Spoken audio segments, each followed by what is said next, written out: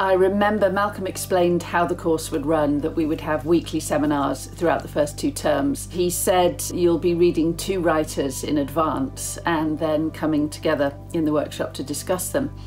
And when he said writers, I thought he meant, you know, Virginia Woolf or James Joyce or Dickens or whatever.